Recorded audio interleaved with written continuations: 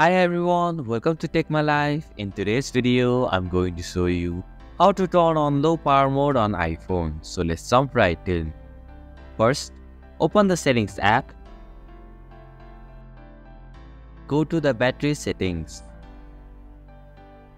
Here, locate the low power mode option and tap on the toggle switch right next to it to turn it on. When the switch turns green, it means low power mode is activated. And this is how you can turn on low power mode on iPhone. Thank you for watching Take My Life. Hope this video was helpful. If it was, then hit the like button and comment down if you have any questions or feedback. Also, if you are new to our channel, please subscribe and hit the bell icon so that you won't miss our upcoming videos.